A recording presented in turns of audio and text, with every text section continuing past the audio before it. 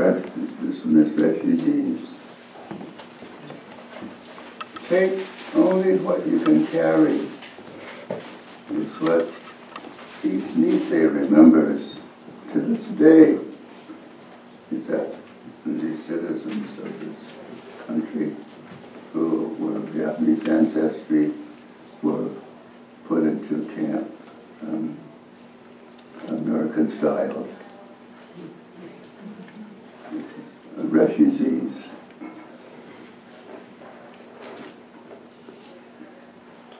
Their frail housewares, bed slats, pillows, chairs, piled against the pole in the space between the sidewalk and the street.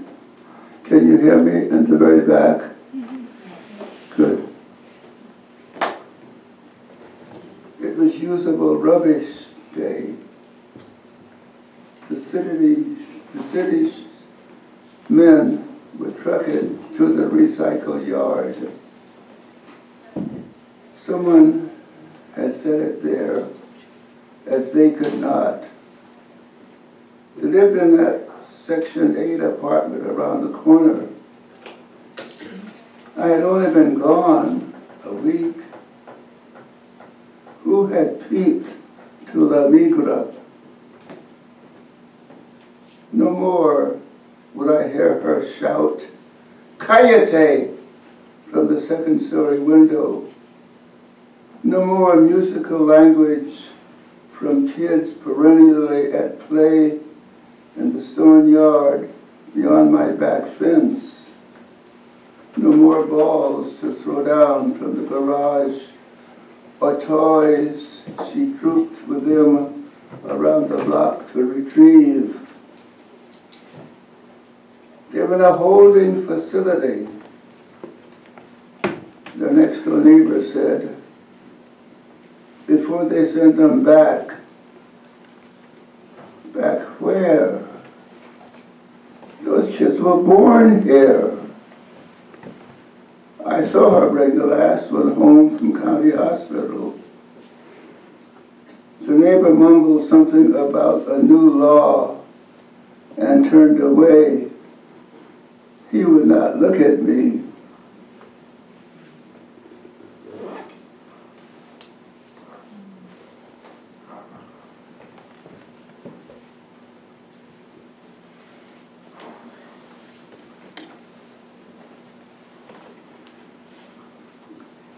Garage sale.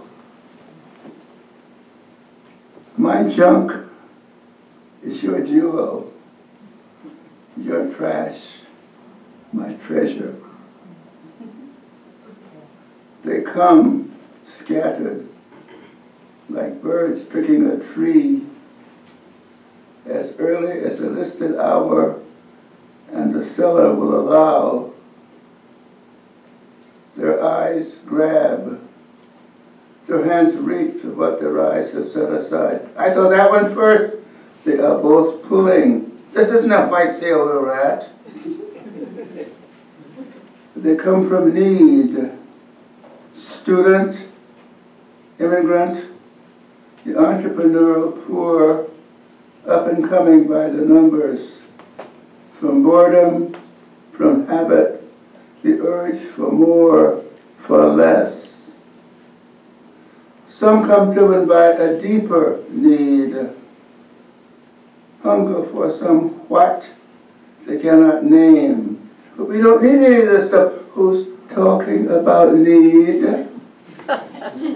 They know. They may not want it when they get it home. Yet they let the glitter of some seller's glut magnetize their spirit, for an instant dispel their gloom.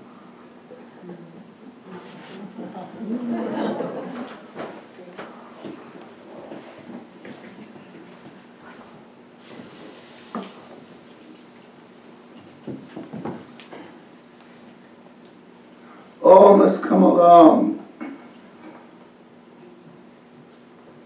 You have to push aside moccasins under water, fin them off, duck, dodge, ease your way along to surface and to brightness. From those depths, you don't think to bring what you've stored there. Pain, fear, the will to lose. Leave all that below. You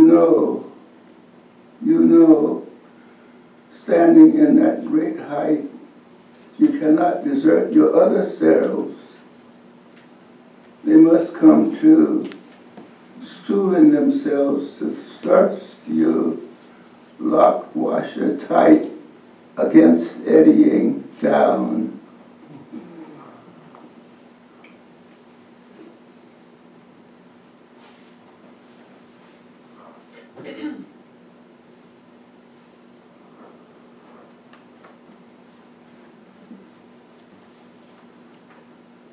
Freeway.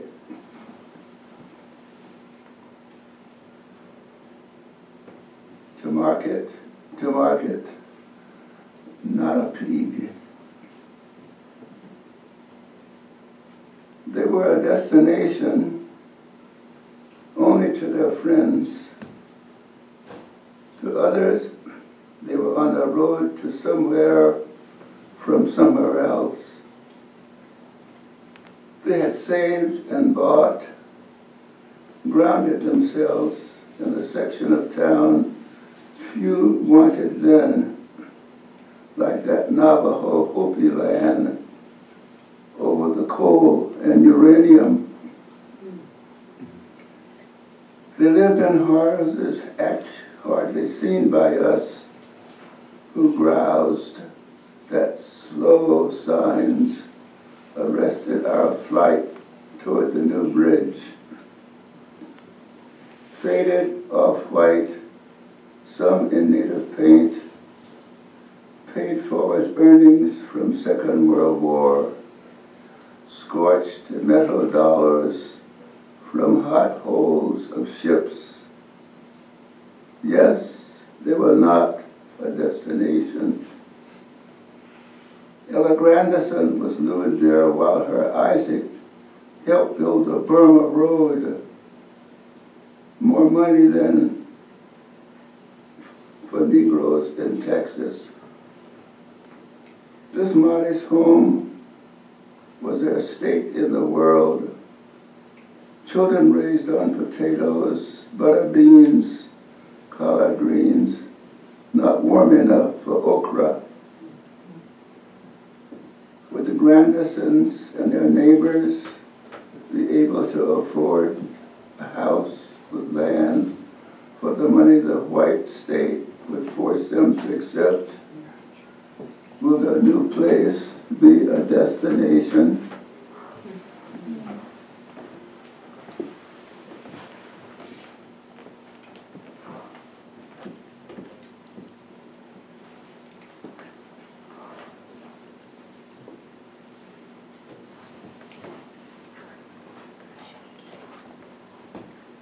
This is from the wall at Angel Island.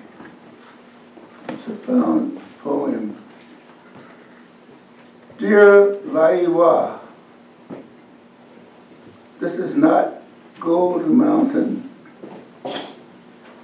What we have found so far has been rejection, insult, pain, and misery.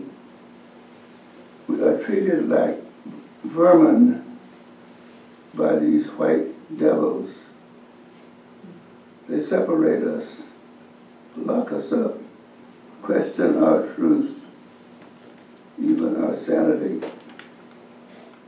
We are on an island. Our building is large. There are bars and wire on windows. At night, we can see the lights of land, but we may never get there. I am writing this letter. Others are writing poems to let the world know, to leave in this place something of me my mark.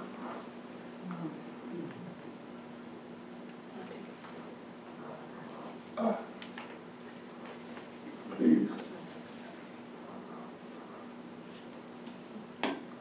Thank you. What would I do without her?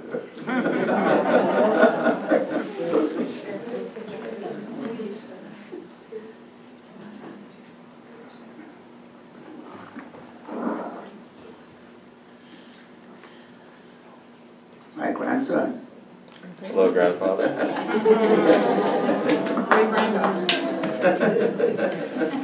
Our first poetry. David, do you want my chair? Sure. Start them early.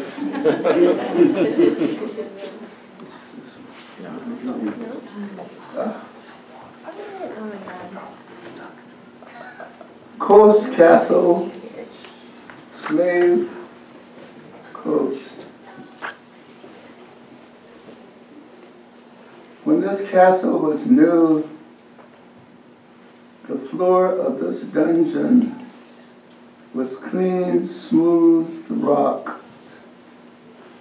Now, 3 feet of blood, sweat,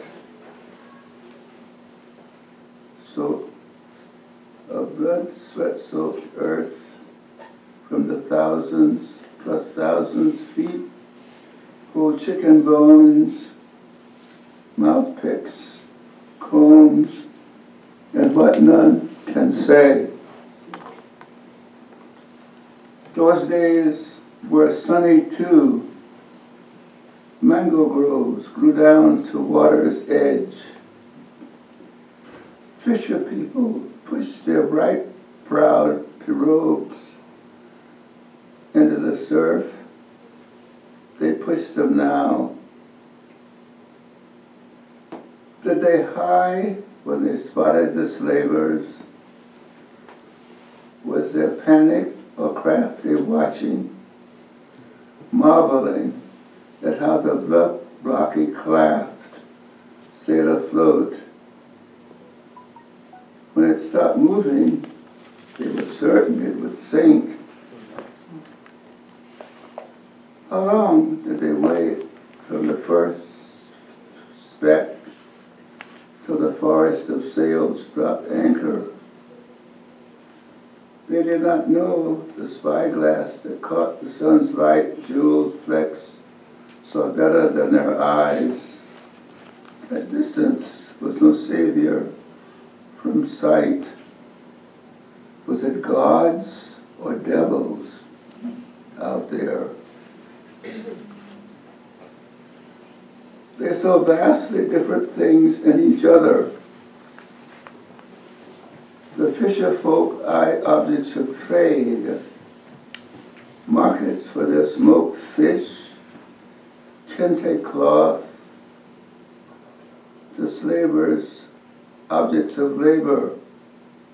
No way would their interests coincide. Did they hear cries from below, those slavers on top, taking sex from their charges? What did they smell as they took their meals? In the stone-walled gloom, I listened for manacled feet and cries of the bound. Hear only the returning waves and the call of gulls.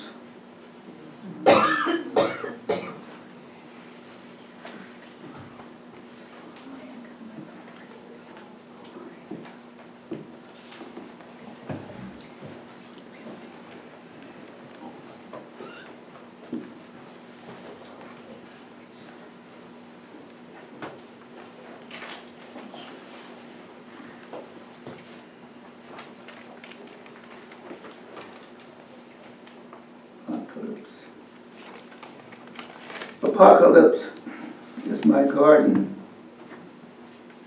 the breaking up and down of things.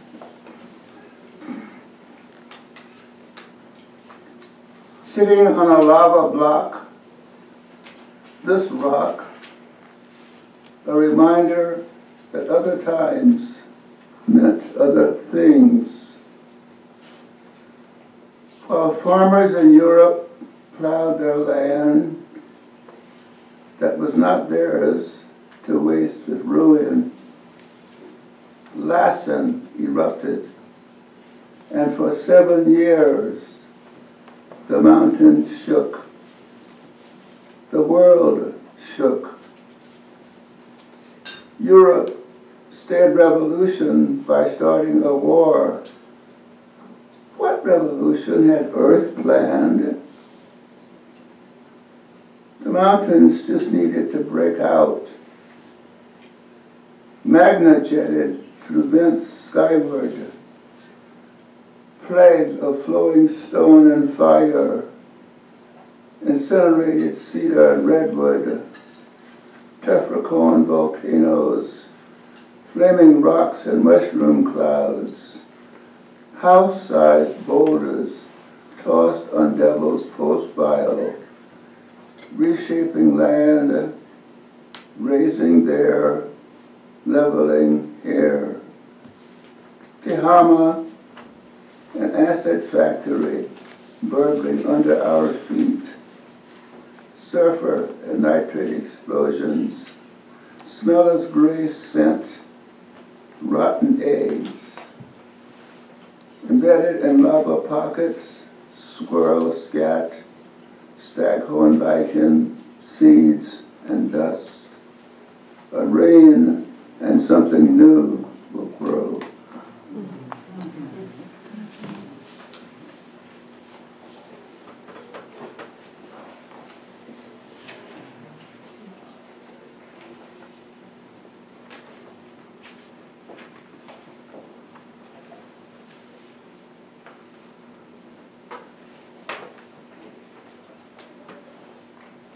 Why I sing the blues.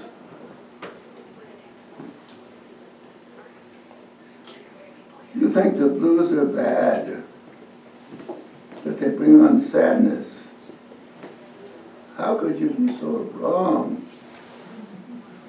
You tell me not to sing the blues, I'll say you're mad and don't know blues. I sing the blues so they won't stay around today. I sing the blues to drive the blues away.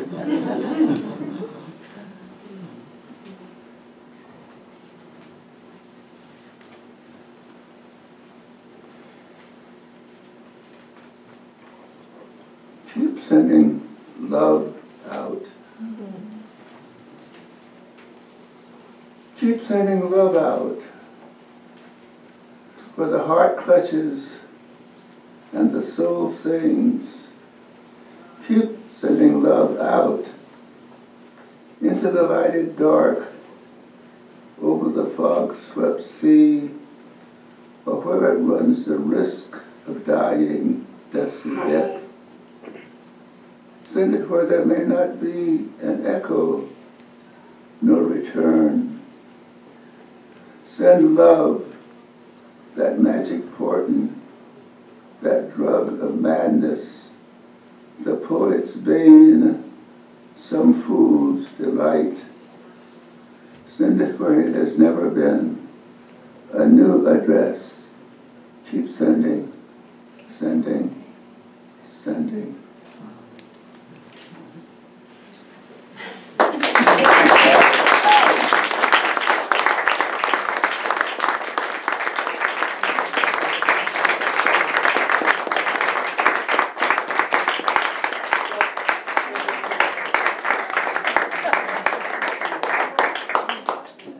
Thank Amy Miller for reading, and I want to thank you all for coming, but we're going to have to take a moment here to take the wall down because we can't fit this many people in.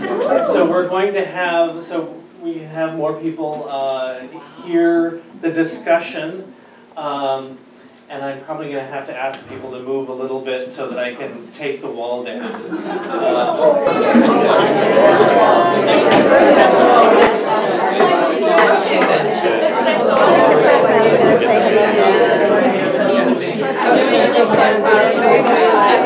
How are you?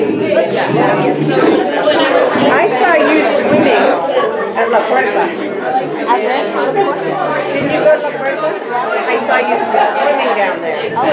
We swam in the pool together. I don't know if you remember, but I remember you. Did you take my class there? No. Okay. I'm Lori.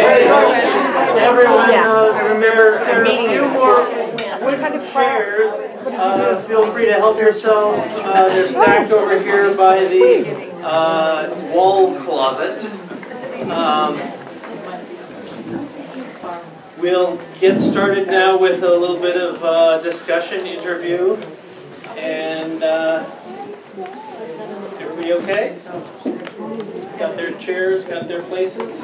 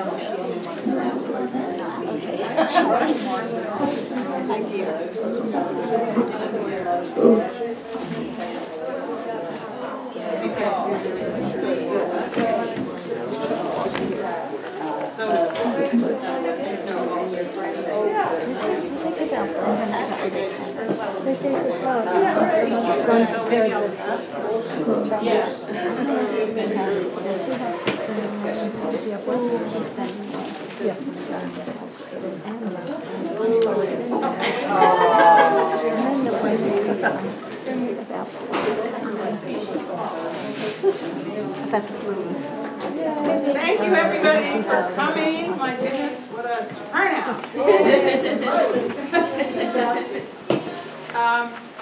So usually the way Glenn does it is he does a little interviews and he asks the poet a number of questions.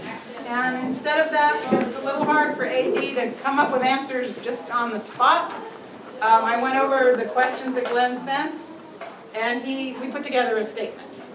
So this is kind of his statement about poetry, how he came to it, and then you can ask questions to fill in your blank spots later on. We'll still have time for that.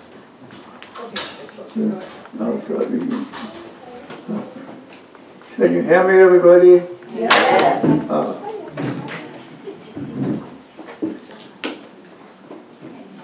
See, poetry is song. It can be narrative,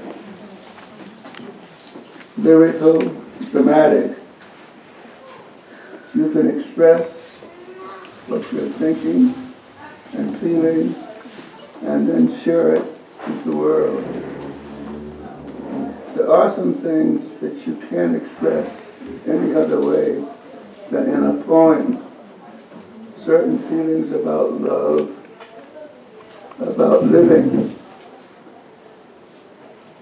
Reading poetry is satisfying and stimulating to the imagination. It helps bring you out of your own problems into other realities. Poems are songs, and like songs, poems can soothe. I listened to poems from an early age. My mother recited long narrative poems that I still remember some of today. People often sat around reciting poems as part of community and entertainment. I like the sound of poems, rhythm and rhyme. Sweet hymns run softly as I sing my song. Philip Sidney's to his lady, loving in truth and fame and verse my love to show, that she dares to take some pleasure of my pain. Pleasure might make her read, reading might make her know, knowledge might pity when, and pity grace obtain. I sought fit words to paint the blackest face of woe, studying inventions fine, her wits to entertain, off turning others' leaves to see if thence would flow some soft and fruitful showers upon my sunburned brain. But words came halting forth, wanting invention's stay. Invention, nature's child, led step dame studies blows, and others' feet still see, but strangers in my way. Thus, great with shout to speak, helpless in my throes, biting my truant pen, beating myself with spite. Fool, said my muse to me, look in thy heart and write.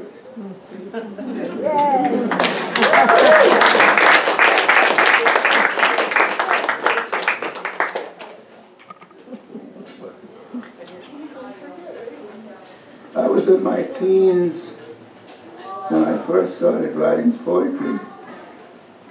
I wrote something every day so that I developed a fairly large body of work. I was expressing emotions and experimenting with language. There was a little sort of sidebar here.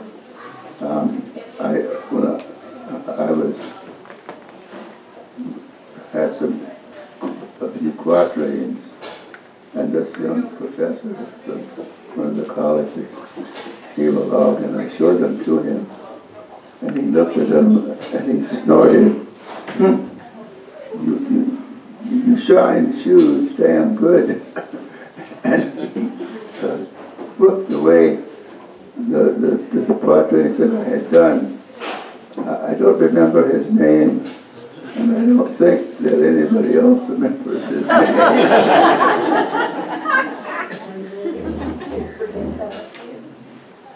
The best way to learn about poems is to read them yourself and read them to yourself. Go to readings and listen, get books at the library, put in the time, read out loud, take a class, but be sure to write as well as read, and learn to recite. When people try to write poetry, they realize how difficult it is to write, and they develop more appreciation for it. A full list of them, my favorite poets, is impossible. You should see how large our section is at home. At first I started reading European writers, mostly men. I used to saturate myself with a certain group, say like Irish poets or Norwegian poets. When I had access to African American poets, I read those. I was interested in hearing voices of poets who wrote well. When African American poets and other poets of color were having a hard time getting published in the early 70s, I edited and published an anthology called Dices or Black Bones. The poets I love are too long to list, but I'll name a few. There's Shakespeare, Sir Philip Sidney, James Weldon Johnson, Emily Dickinson, T.S. Eliot, Rita Dove, Audrey Love, Lucille Clifton, Al Young, Naomi Matchett, Julia Vinograd, to name a few. Poets that I've read recently that excite me. Again, this list is too long, but there are a few. There's Bruce Bagnell, Lucy Lang Day, Peter Buttrose Jr., Judy Wells, Dale Jensen, Janie Drefter, Over the years, I found community by attending classes, going to poetry readings, and having open mics in my backyard. Now I attend Poetry Express, a Himalayan Flavors on Monday nights, and occasionally a book release party and reading at Expressions Gallery. I am not participating in open mic any longer, but I used to do it frequently.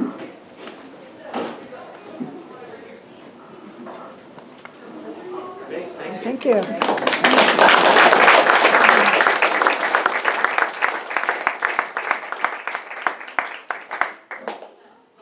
So I would like to open it up to the audience. We'd be happy to, I'll try to repeat, perhaps Elise will help me with try to repeat any questions that you have or comments.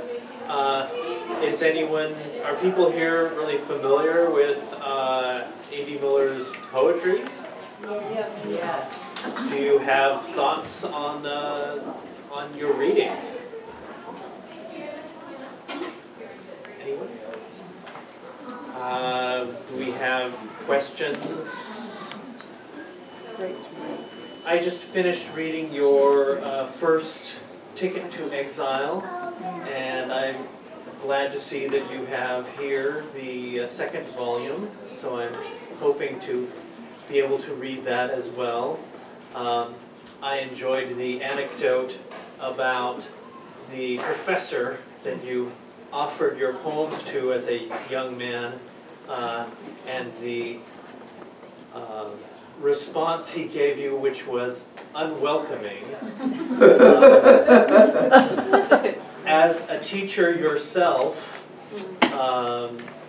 with fresh young poets, what have been some of your ways of expressing your opinions of their work?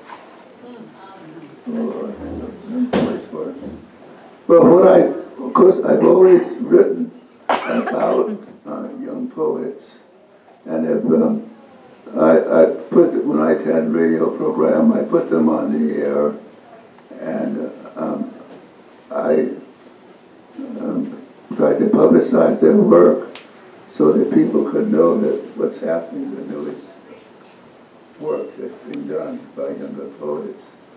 And you want to use to let them know that they're being appreciated and that they should keep working, because that will help to feed them, and then they will do better and will help other people to do better.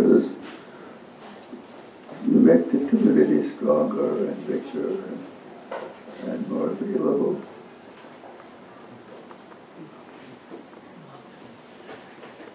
Have a question? Yes, I write fiction, and Who are you? I am Jane Armbruster, A dear friend. and I have had the pleasure and the honor of being in a writing group for a time with A.D.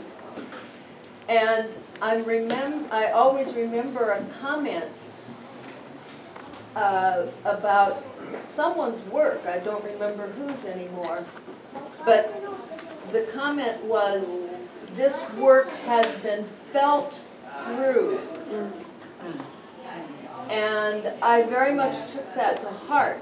And when I evaluate my own writing, that's what I ask myself. Have I felt this through?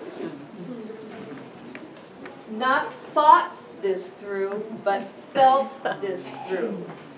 And I'm just wondering if you could say more about the difference between feeling work through and thinking work through.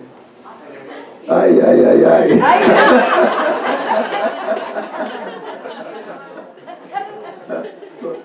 When I get a really difficult question, I want it through my better half.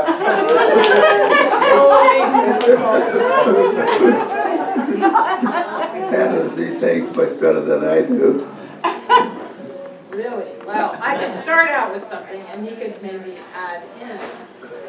But, I mean, sometimes when I've done a lot of editing of his poetry or putting together some of the books, like which poem comes first, which poem comes next. It's a very intuitive process. So I've been involved in his process. And so there would be times when he would have this poem and he wouldn't quite know what it's meant. You know, he'd be like intellectually not too sure, but there was this feeling that it was just right the way it was. And even though you couldn't literally say what these words together meant, you could get a feel. And he would want to keep that because it was something mysterious and it was something beyond knowing, beyond the knowing of the mind. And I think he just intuitively wanted to keep that. And so a lot of his work has that in it. Yeah, it does, it's true. Is that a difference in your approach between poetry and prose? The feeling versus the communication? Oh, poetry and prose. Oh, there's quite a difference. I mean, there's some things you could only say in poems that you can't say in prose. So that there is, yes. Can you say anything more about that? The difference between poetry and prose. Well, I mean, prose is usually direct statement, and you appeal primarily to the intellect when you're making poetry. But poetry, you appeal to feeling as well as the intellect. So there's a much more profound kind of expression needed, and a much more profound response given to it. Thank you. Any other questions? Anybody responses to the reading that he gave? That's the first time here of your work. You're with a friend of mine and a friend of Tempest, your daughter, and Could you speak a little louder because that's hard. Yeah, unfortunately, It doesn't with the come wall from down, we need to speak a little Well, I'm louder. not familiar with your work, and yet at least 7 times I felt your work. I felt that feeling of no other way to say it. I have felt this, and I feel it from your point of view. I feel what you're saying, writing, feeling yourself. I don't know really any other way to put it except it's just an experience that is rare. It's juicy, it's special, and I got it today. You know, the short version is it gave me goosebumps, but Goosebumps. I think someone's already said that before. oh. You had goosebumps when you wrote them. That's the sort of response that makes the reader very happy. Well, I was very happy. Thank you. Thank you. Someone else?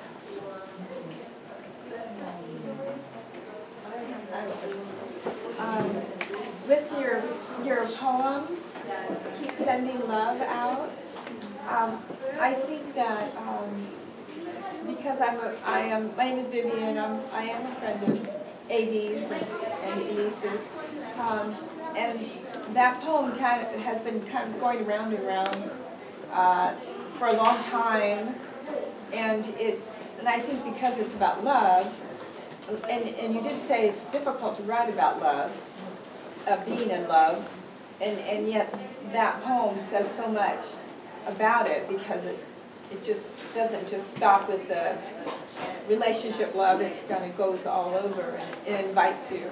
So I guess I'm going to say, was that your intention to perhaps invite people to experiment with that ability to send it out? I don't know, I'm just putting a question together that I don't know. She's just asking if it was your intent to get people to kind of experiment with how to send love out, different ways to send love out. Yes, there are many ways. Let's see, there are 50, wasn't it something like 55 words for love in Eskimo language. More than that, I guess. But for snow? Yeah. Same thing. They love snow. So we need the same language, right? We need as many ways to express love. Yeah. So we need, yes, lots of ways. You have another question here? Me? Yes. Yeah, great. Hi. So, I mean, that poem has become a classic, and I've seen people quote, like, Raymond Nat Turner has a poem where he quotes Keep Sending Love as part of his poem. I mean, I just wanted to congratulate you on writing a classic. That's true. She wants to congratulate you on writing a classic poem, Keep Sending Love Out. Oh. And I said that Raymond Nat Turner has written a poem where he quotes that line in your poem, from your poem in his poem. And he's like now the poet of the Black agenda. That's high praise. It is high Yes. praise. I wanted to tell you that. Yeah, and he credits it. I have a question over here by the window. I guess I wanted to say, when I was in Berlin, 3 years ago maybe, I was reading Fall Rising on the subways, and I was also reading about the awful history of Berlin, and I felt so fortunate to be reading your book, so I could also see the parallel that was going on in our country, and the really deep, dark parts of what happened in our country. And I felt like everybody should read Fall Rising to really understand the depths of the despair and the darkness and the stuff, and then in your own amazing resiliency and how your poems have so much come out of this experience, these experiences, that you refuse to not be resilient, you know, and to grow and bloom. So I just appreciate all of your work, and your autobiography and your poems together really are so important, I think, for people understanding more of our culture even. Thank you. So, thank you. Thank you. I'm daughter number 3, and what I love about Keep Sending Love Out is that I use it all the time. People are always talking about everything that's wrong or bad in the world, and then I go, well, you're right, except that my 96-year-old dad keeps saying, keep sending love out, and then everything changes. They go, oh, yeah, what a great idea. Let's do that. And that's what I love about it. It just warms my heart, and I'm just, because that's the answer. You just keep sending it out. You keep telling everybody else, you know, this is it. This is what it's all about. So that's what and that's, I guess, what makes it a classic, which just makes it wonderful. It's not simply to love, but to persist in love. Yeah. Please. Yeah, I love that poem. I love the ones you made me laugh. I just like cry, you know, everything. Your poems evoke so much emotion. But in the Keep Sending Out Love, I was feeling, you know, relative to what's happening in our country, how important that is. And right before I came here, I was at the post office sending out some kids' books about mindfulness to West Virginia, where opiates are happening. And I see here, send it where it has never been, a new address. And it's like, yes, I'm going to do this because AD says we need to. I understand why I keep going to the post office. And, you know, we all need, there's so much need for love. There is so much need for love, and there's so much, you know, hate that maybe I'm not going to send the email that I was going to send to my sister-in-law.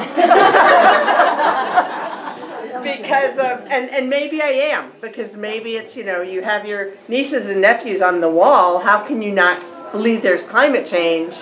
Like, love them, you know, and it's, so we have to find a common language, because it ain't working. But your stuff is so awesome, and thank you.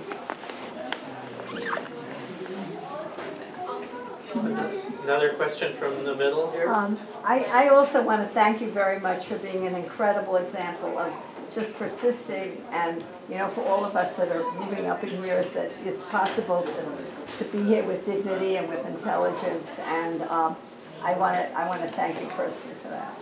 Thank you. Chris, my personal note is, Susan said, I published my first book at age 70. So you still got rum. Still time.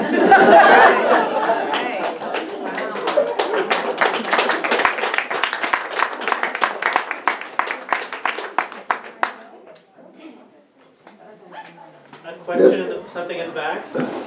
AD, I wanted to thank you for saying that you came to my birthday, my 70th birthday. You came to her 70th birthday. And you said to me, I said, you know, I'm beginning to write poetry. And you said, it's a good time to start. That's when I started. And I've been writing ever since. Thank you very much.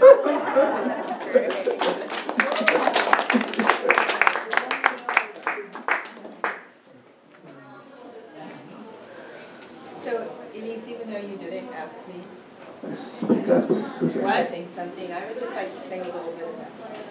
Okay. Yeah, all right. Please. That's a sunrise. Louder. Please bell as much as you Do you can. want the mic?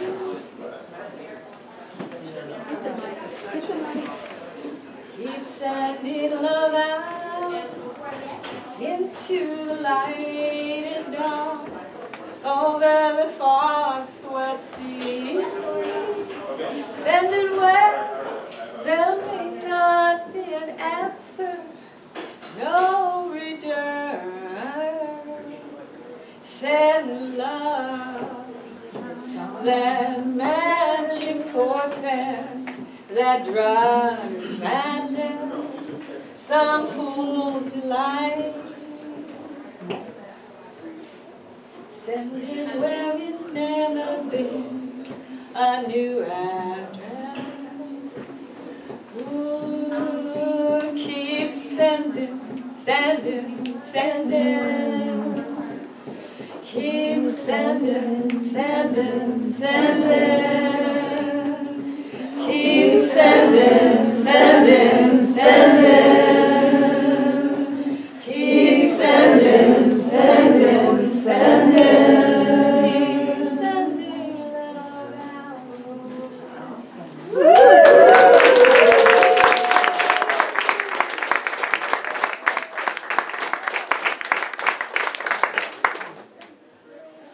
We have time for a couple more questions. I'm going to let us go a little past 3 because we started a little late and had an interruption.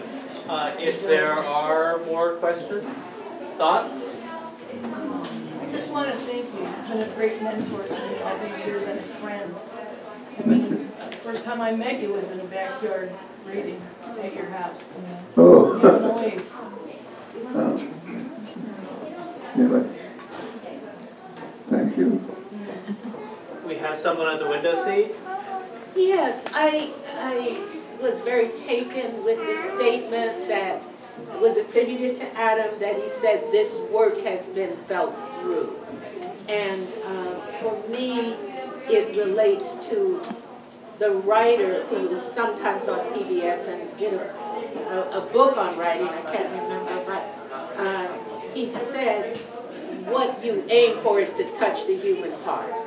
And that Adam has done in so much of his work, trying to bring us to feel what is going on in the world around us. And I so appreciate Adam for writing that way, but living that way, creating community, bringing people in, nurturing people, not only writers, but people, and he certainly did that for me as a mentor. Thank you.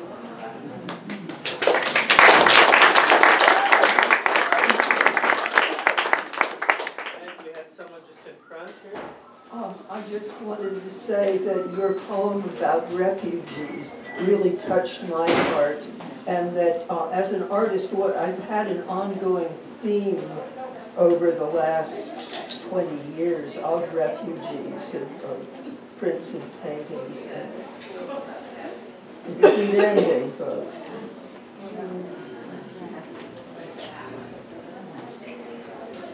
I just want to do a little shout out to Elise for recognizing the brilliance and helping bring it out to the world.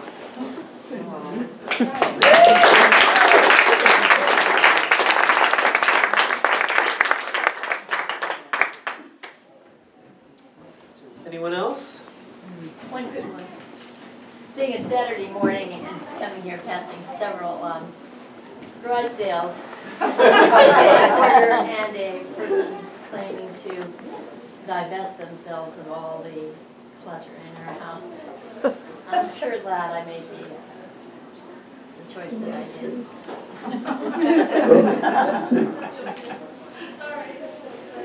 Say something about Garage. To come here instead. Instead of adding, she could have added clutter to her life. Instead, she came here for real value. To hear about clutter. And it might only be that I wasn't driving.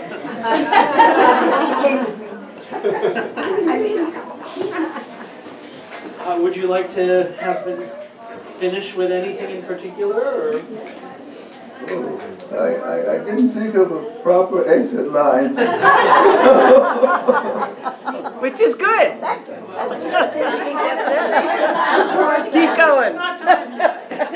Thank everyone, or Famous last words, I haven't thought of a proper exit line. Well, on behalf of Adam David Miller and the library and myself, thank you for coming. And one more round of applause for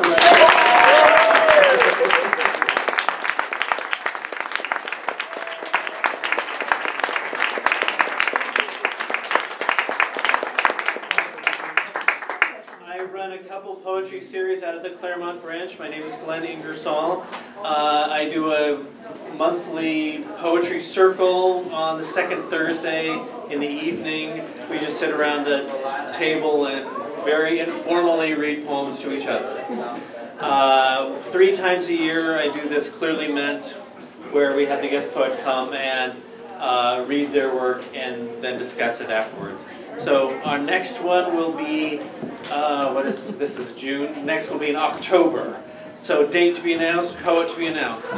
But I will also create a chapbook for that poet that will be available at all the branches of the library. Anyone who didn't get Adam's book can go in the back and print some more now. So let me know how many I should print. Okay, so it looks like about 15. So.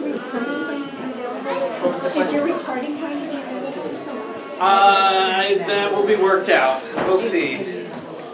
Okay, thank you for coming. Can you remind them about the books? Yes, there are books for sale over here on the table. We at the library don't handle any of the sales. That's up to the poet, but I hope you do buy them.